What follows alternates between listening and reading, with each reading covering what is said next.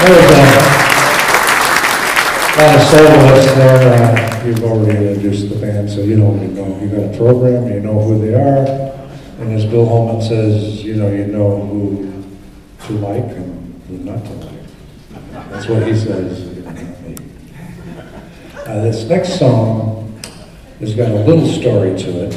It's called Basically Blues. It was written by Phil Wilson, is that correct?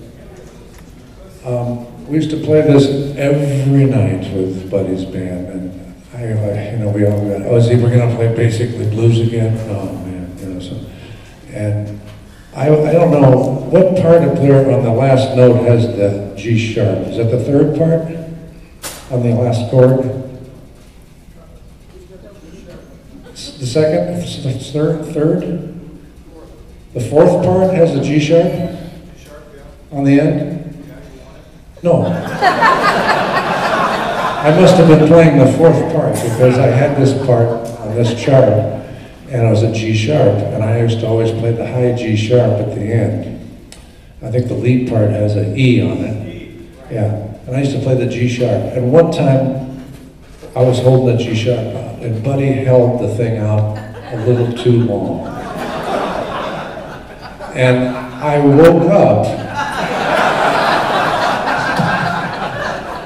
True story. You can make this stuff up, are you kidding me? I woke up in Bobby Shoe's arms.